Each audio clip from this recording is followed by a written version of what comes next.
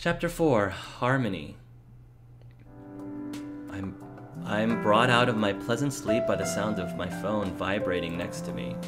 Eyes still closed, I reach out a hand and blindly fumble around for my phone until I feel the cold metal in my hands. I open my eyes and see the name Shu on the screen. More awake now, I slide my finger over the screen and answer it. Hello? Hey, what's up? What do you mean, what's up? You're the one who called me. Oh, someone sounds grumpy. Didn't get enough sleep last night? Shu, it's 7:45 in the morning, and we left your house at like 12 in the morning. What do you want? Shu laughs, but I fail to see any humor right now. Alright, sorry. You're worse than Shinji. I just wanted to see if you wanted to hang out today. Shu doesn't strike me... Well, maybe that's not true. I think Shu does strike me as a morning person. Yeah, he does strike me as a morning person. You know, since we're friends now. Oh, and do what? I was thinking we could go shopping? Oh, wow. I didn't see Shu as the shopping type, but that's pretty awesome. I know a lot of fun places I could take you. Yeah, fine. Just let me go back to sleep. Shu laughs again. Okay, then meet me at 9, and I'll text the address to you. Don't be late. We hang up, and I don't even get a chance to put the phone down before I fall asleep again. Couldn't we make it like 11 or 1 if I really want to sleep? I wake up with the start, squinting at the bright daylight streaming in through the window. I sit up and look at the phone in my hand, wondering if the phone call was all just a dream. No, there was definitely an answered call from Shu earlier. I check the time on the phone, 8:36 a.m. I feel like there's something I'm supposed to be doing. I need to get ready. I put the location Shu gave me into my map app. It looks like I can still make it there if I rush through my morning routine. He'd better be buying me breakfast. Who meets last minute this early on Saturday, really? I mumble to myself and am generally grouchy all throughout getting ready, but I am curious as to where he's going to take me. When it comes time to pick out an outfit, I get anxious. This isn't a date, right? After a few moments of indecision, I realize that I'm being ridiculous and choose something normal. Oh, couldn't I choose? I wish I could choose my outfit. That would have been really cool if you got to choose what outfit, even if it had absolutely no effect on the overall storyline. That would have been a really great opportunity here to add that really cool thing, and you could update the sprite according to what she was wearing. Alright. We're just gonna wear the exact same thing we've been wearing this entire time, but it looks like Shu and everybody else is the same way. Hey, Harkura! I walk up to Shu and Shinji, who both easily stand out in the crowds. Shu with his bright orange jacket and tall Shinji with his purple hair. I glance at Shinji and he looks like an expressionless zombie. Hey. Hey, tired, Shinji? He only grunts in reply and I suppress a giggle. Shu steps closer to me and grabs my hand, surprising me. Just go with it. Squeeze his hand. Why does he keep grabbing my hand? Squeeze his hand. I automatically give Shu's hand a little squeeze. It feels so strangely natural to be holding hands like this. Oh, cute. His hands are always so warm. It's so nice. So what's the occasion? And where are we going? You've had to deal with all the studying and doom and gloom of the supernatural world for the past few weeks, but today, I want to show you the fun side. Come on. Whoa! Shu takes off running, pulling me along with him. I glance back at Shinji, who's striding after us, a small smile on his face. Oh, he knows what's going on here. Shinji understands. After a few minutes, we arrive in an easy-to-miss back alley. It's pretty narrow, and there's seedy-looking establishments all around. Why are we here? Oh, yeah, I guess it does look pretty shady. But just give me a minute and I'll show you. Shu drops my hand and walks to a wall. He puts a hand on it and looks back. Are we about to go to Diagon Alley? Or Diagonelli? Diagonelli. I do too and see that Shinji's just walked into the alleyway. We all good? Shinji looks at the sidewalk behind him and nods. Yeah, this is Diagon Alley. I turn back to Shu and see the concrete wall around his hand is pulsing and changing. The waves gradually spread to the entire wall and then the wall itself seems to just fade away. Oh my gosh. Really? I can see the sky and the sidewalk that appears to lead into another part of the city. It's as if the wall was never there. In complete wonder, I slowly walk towards the area where the wall used to be. Pretty cool, right? There's a lot of entrances like this all over the city to Chubaka. Chua? It's a magical district where lots of supernaturals live. Some humans live here too. Really? Optim Eyes, White Owl Apothecary, Enchanted Flowers, the Crystal Inn? Chocolate Magic. Ooh, a lot of people want to go there, I'm sure. Dulce Delizie. Filter Your Life. Get Out and Play, Blue Sky Cafe, Flourish, the Vintage Lounge. Some of these signs are pretty interesting. Starry Night, Game Guild, Otaku Game Shop. Cool. La Costa, a spirit. Okay. The Wandering Pen. You can buy a lot of cool stuff here too and eat things you'd never be able to find anywhere else in Japan. Oh, I want to go here so badly. Especially if Shu's the one that's taking us. Especially if Shu's the one who's like, you know, showing us around. That'd be super cool. Sounds exciting. What are we waiting for? Let's go. I can't contain my curiosity and I quickly start walking. This time I grab Shu by the hand as we go into the Chihuahua. I'm calling it the Chihuahua district. I know that's not how Chihuahua is spelled, but it's such a fun word. We move along the sidewalk and I look around at all the unfamiliar shops in awe. Harkura, you look like a tourist with your mouth hanging open like that. Well, I can't help it. I had no idea this place was even here. Just wait until you see the upscale part of the district. I haven't eaten since 6 a.m., so I'm starving. Want to go get a late breakfast? In what way is 9 a.m. a late breakfast? Aren't you tired? Nope! It'll probably hit me all at once later tonight. But for now, I'm good. Yeah, let's go to Blue Sky since we're so close. Yes, the Blue Sky Cafe. Sweet. Sweet! I'm gonna get some fruit, I think. Or maybe pancakes. Do they have omelets? I could go for one right about now. Oh, Harkura, you too? How can you stand eating eggs like that? Huh? What? What's wrong with eating eggs? Did he... Oh, is it because Shu hatched from an egg because he's like part phoenix? Is that why? Don't worry about it. Shu's species just has this thing about eating birds. Yeah, and it's bad enough I have to see Shinji stuffing his face with them all the time. Oh, he doesn't like chicken? That's so adorable.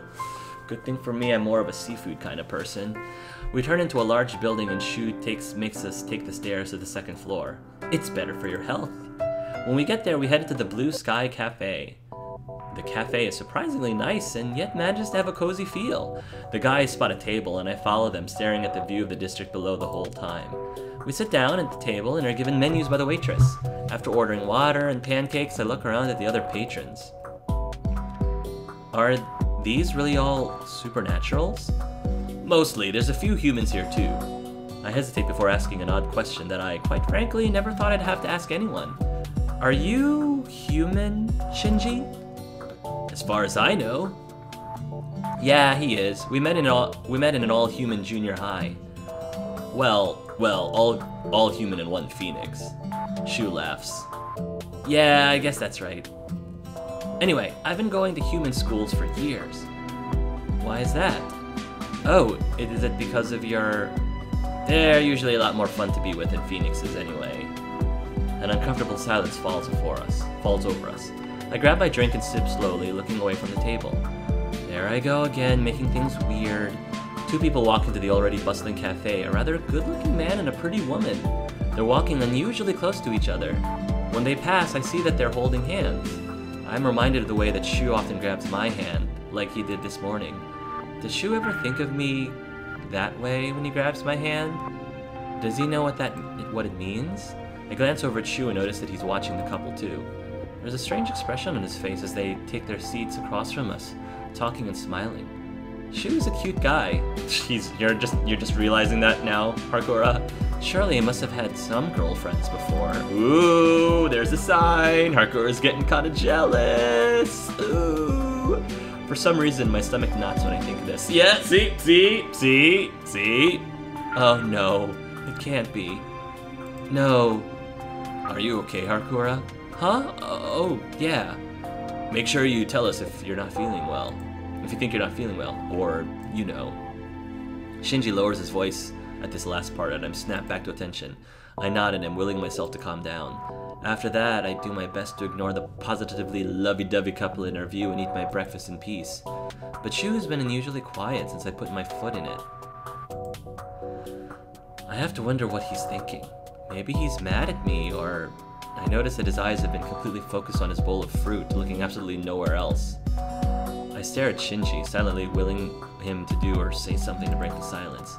He glances up at me and puts his bite of steak down. Steak for breakfast? Steak and eggs, yum. Wonder if we'll see Tetsuya today.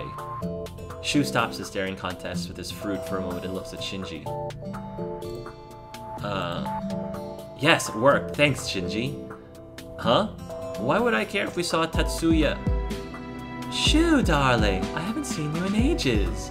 Oh, is this an ex-girlfriend? Ooh, I like her. She is a pretty girl. I love her earrings. Why haven't you come to visit me? We all look up at the blue-haired woman who just appeared seemingly out of nowhere. Her white sundress swaying gently and is the only indication that she recently walked up. Wait a minute.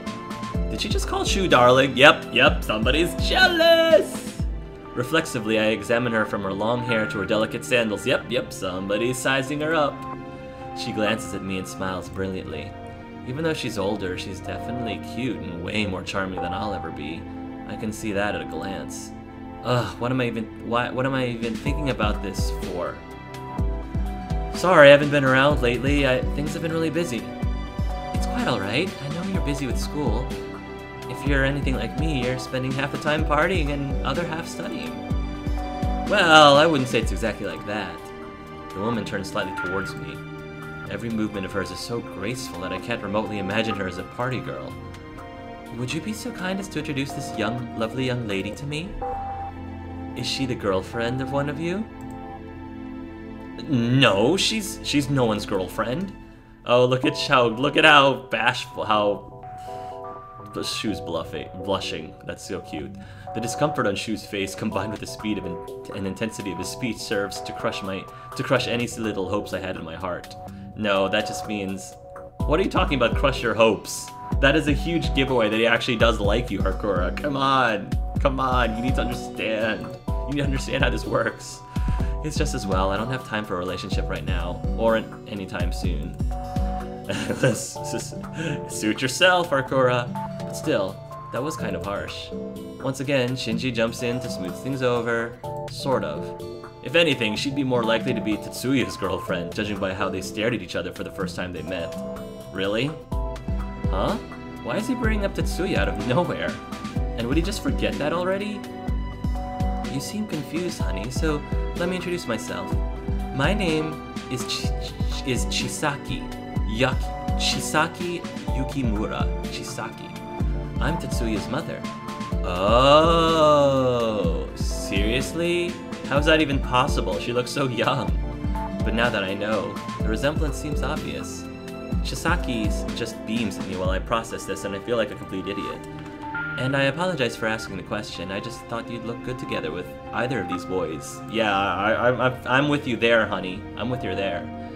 Or my son, if you so choose.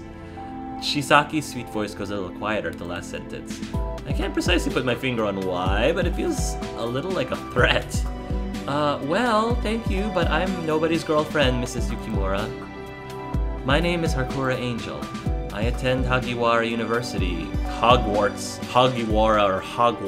University. I'm wondering if that was on purpose. With these two.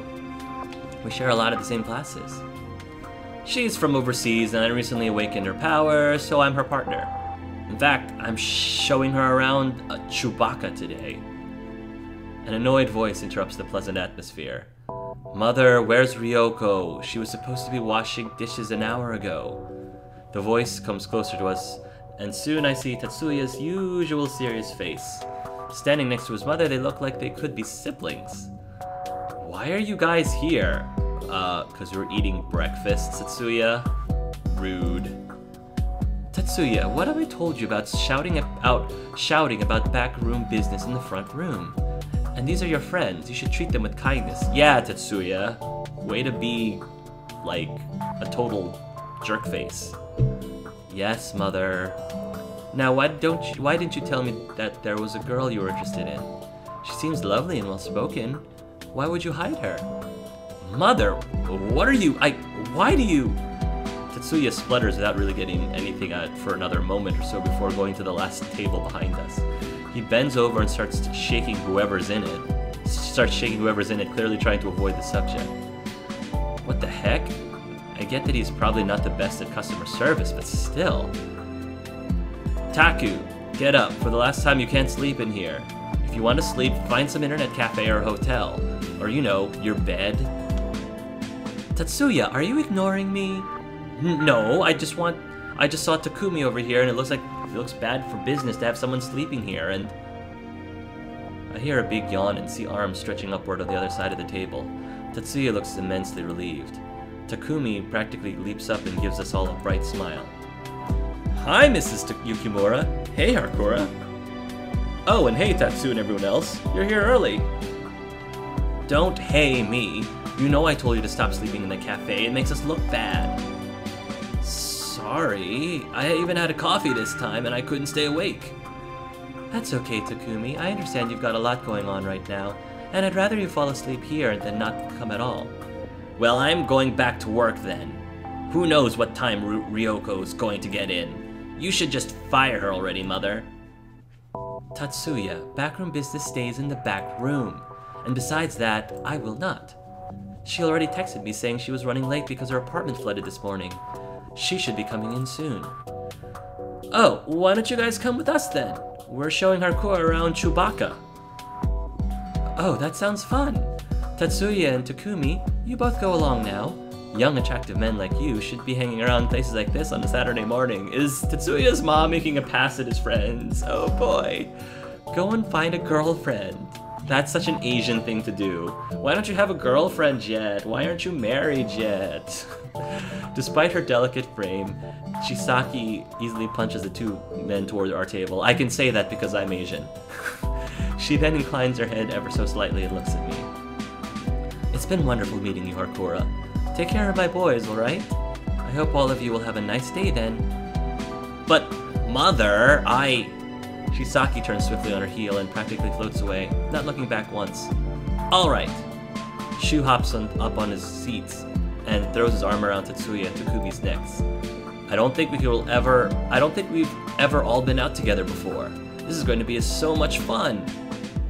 Define fun. Sounds awesome. Let's go. After we left Blue Sky, we headed out to explore Chua. I wasn't sure what to expect out of spending an entire day with a group of guys in a supernatural district, but it sure wasn't manga shops, arcades, food, and shopping. I was surprised by how normal and yet not normal the Chewbacca district was. With its eye doctors and florists, doctors that of course use magic, and florists that had bizarre carnivorous plants, I didn't know what to think. But the most interesting part of the day, by far, was when Shu had taken me to Mizushima Crystals and tried to buy me what was called a gear crystal. Of course I'd refuse, but he insisted on helping me pick one out. Ooh, do we actually get to pick one? Do I actually get a decision this chapter? We all discuss it as we move along the sidewalk to our next destination. I mean, I'm glad we got the choice about squeezing his hand, but... So, I can really transform into magical clothes with this crystal? Oh yeah!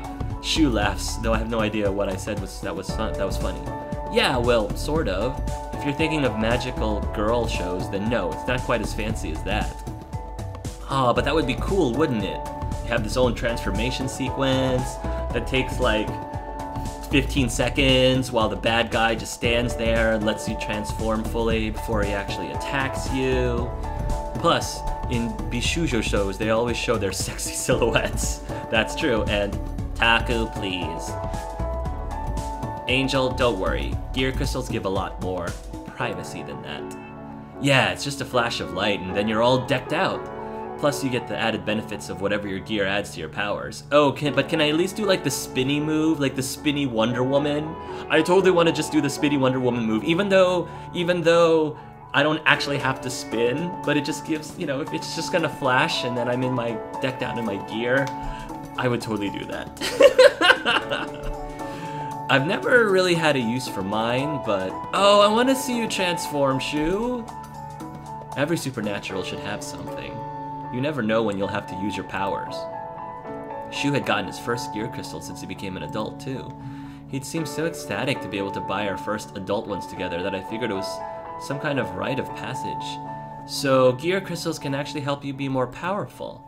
I swallowed my doubts down. The last thing I need is to be more powerful. I had picked out the look on the digital catalog, but Shu insisted on picking the customization, so I didn't know what came with mine. The purchase was incredibly pricey too, since Shu had insisted on getting the best designer crystals for us both. Good thing I had my Shinamura corporate credit card with me. Hopefully Dad doesn't notice this charge. They can do many different things. A skilled enchanter can tell you what they do just by looking at a piece. Don't worry. I saw Shu pick out your augments, and they're all geared towards what you need right now. They'll give you a big boost in focus in order to summon your power and boost in control to magic once you've summoned it. I kind of wish, again, that the game gave us an ability to pick out our gear. Not necessarily pick out, like, the stats, because I know that might be really complicated, but at least what it looks like.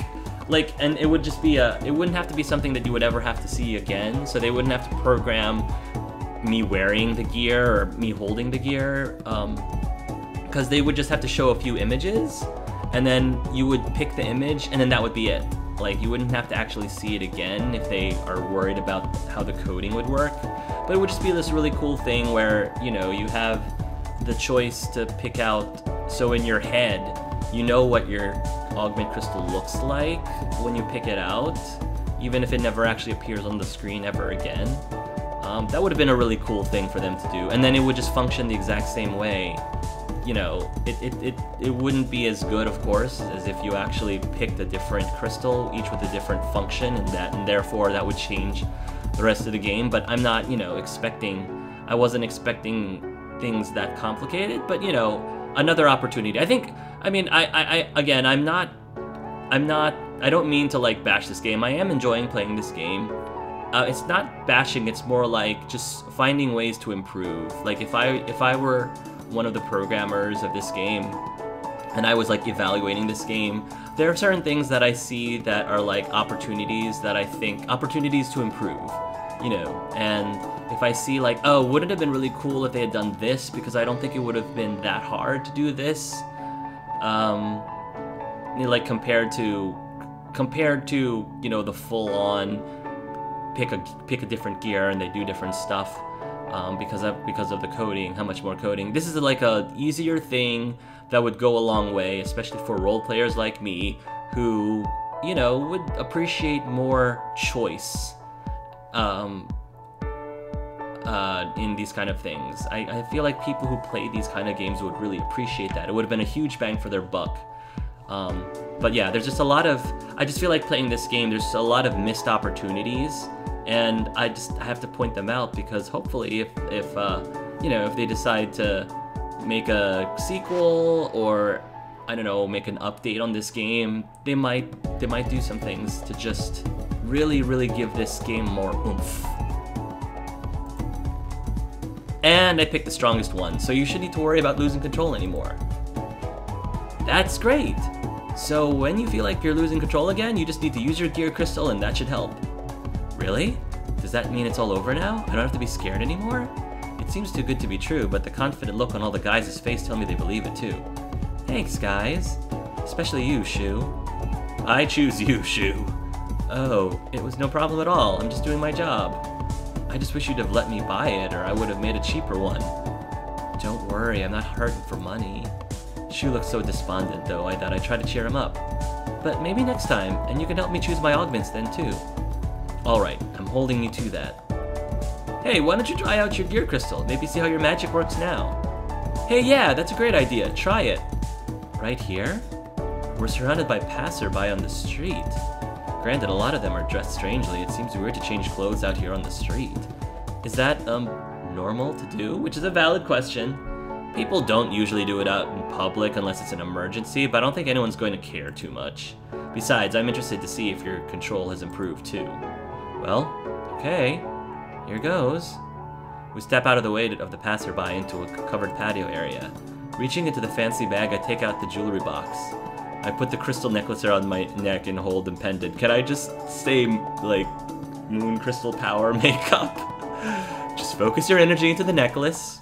Oh! Oh! Wow! Look at her. I can't believe it actually worked. It's entirely disorienting to suddenly be clad in different clothing, and a little embarrassing to be dressed like this. But I already feel different. How's it feel? Good. I feel calm. It's strange. I feel more powerful too. That's probably just a psychological effect of wearing the armor. I know how I feel more. I'm more of a bad A in my gear. You look super cool in it though. Or it might be because you're finally feeling like your power is under control. Try summoning something. Summoning something? Like what? Let's see. I think one of the earliest things they teach you to do is to defend yourself. So maybe some kind of a force field? A what? Like an invisible shield. Every kind of magic has their own way of defending themselves, but I think a shield would be what's natural for you, too. Oh, that's right. We went over that in our study sessions. Remember, Harkura? I think it over and recall a section on defense early in our textbooks.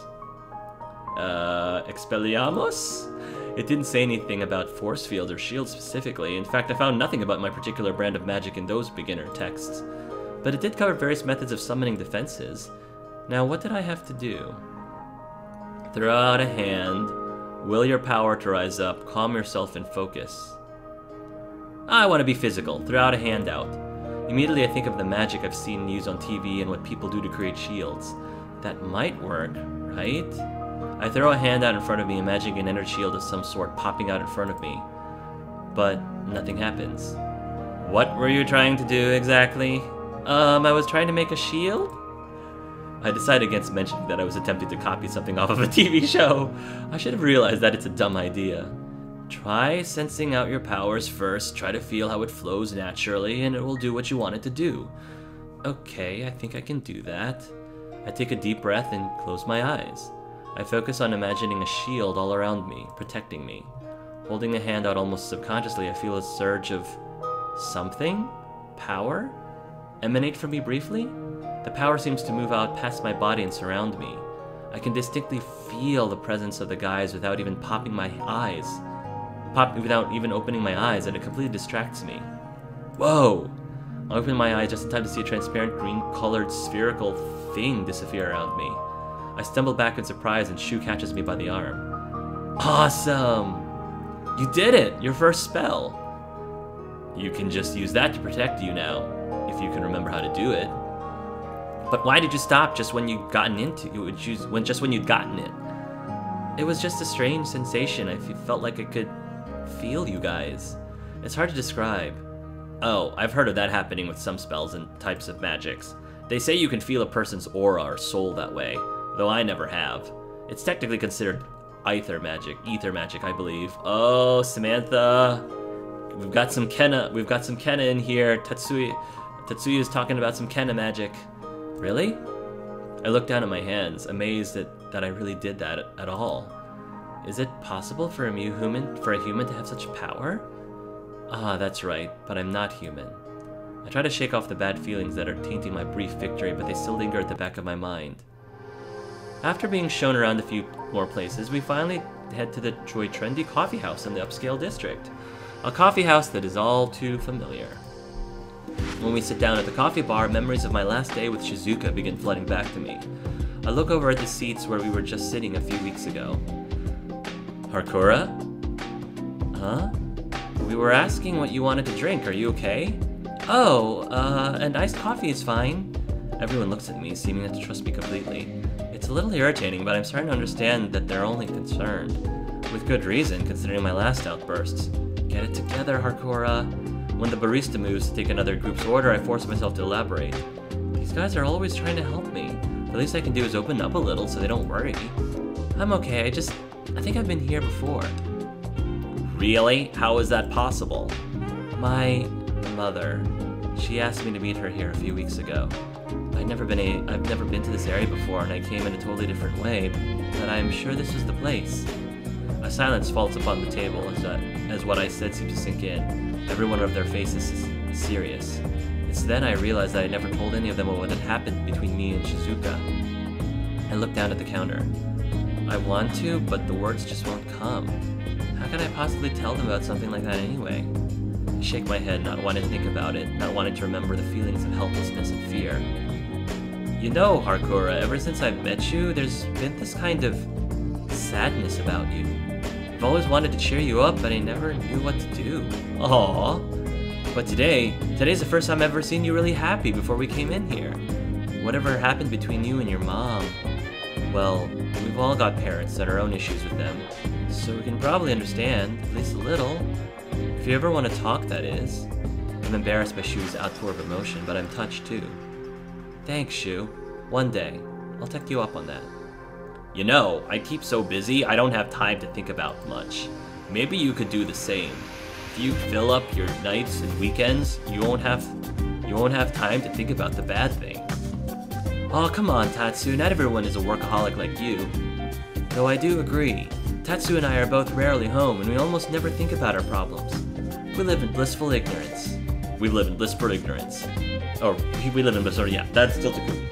Takumi stretches back and puts his hand behind his head, surely seeming happy with life. It's a gesture of lightheartedness that seems to stir something in the back of my mind. This place is hiring, actually. I work here, so I could put in a good word for you. Seriously? You work here? I had no idea. But, I don't know. It's kind of shameful to admit this, but I never actually had a job before. Aw, don't worry about that. Sometimes you just need to take a leap of faith. Something clicks in my brain then. Some final piece of a puzzle that I didn't know I'd been solving. This nagging feeling of familiarity I've been feeling with Takumi since we first met suddenly makes so much sense. Taku?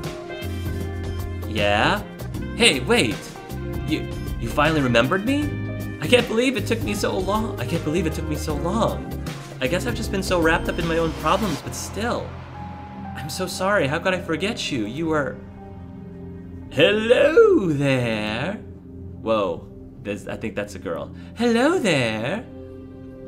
Everyone jumps to the sight of the newcomer, except for Shinji, who calmly takes another sip of his drink without looking at... Oh, it is a man. I couldn't tell. It looked like his chest was a little boobier than a guy's, but okay. He seemed to literally appear behind us carrying our tray of drinks. Now he smoothly moves behind the counter and doles out the drinks with perfect accuracy. I'm Galen, the manager and owner here. I couldn't help but overhear that the young lady might be looking for a job. Okay, Carrot Top. I don't know, it's all so sudden. Now, there's no need to be shy. There's actually a few open positions here. If Shinji is recommending you, then there's no problem. Well, actually, I don't even need a job technically, and with my studies, it's good to get all kinds of experiences while you're so very young. And besides, Shinji and I really could use the help around here. Galen sighs rather dramatically. Ugh, that's the dramatic sigh. Good help can be so difficult to find. Well, okay, I guess you're right. Splendid! I'll waive the application process and hire you immediately, as long as I don't have to wear any flair. Galen produces a paper from seemingly nowhere and hands it to me. It has a checklist of requirements like ID and other legal papers. Bring those things on Tuesday at 4 p.m. and you can fill out the rest of the paperwork then. Ooh! Sir, if you have multiple positions open, I'm actually looking for another job right now.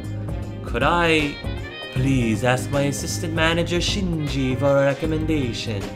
Or if that doesn't work for you, you can submit an application instead. Ask Shinji? No way. Well, if you reconsider, you know where I'll be. Toodaloo! I like this guy. As fast as he came, Galen wiggles his fingers and farewell and leaves. What just happened? Tatsuya looks at Shinji and everyone looks at the two, expectant. Well, if you'd like a recommendation, I'd be more than happy to give it to you. If you'll ask nicely, that is. I'd rather go broke first. I'll submit an application. Aw, Tatsu, why do you have to be so stubborn? Takumi sighs and then turns to me. Congratulations on your new job, Harkura, and on finally remembering me. Takumi picks up his glass of orange juice and holds it up. So who are you? Harkura still hasn't said who he is. It isn't as good as beer, but cheers. Cheers! I raised my coffee cup, feeling a little silly, but also feeling happier than I have in months. I might have finally made some good friends here. I don't even notice the girl sitting across from me with the bright blue earrings. Yes.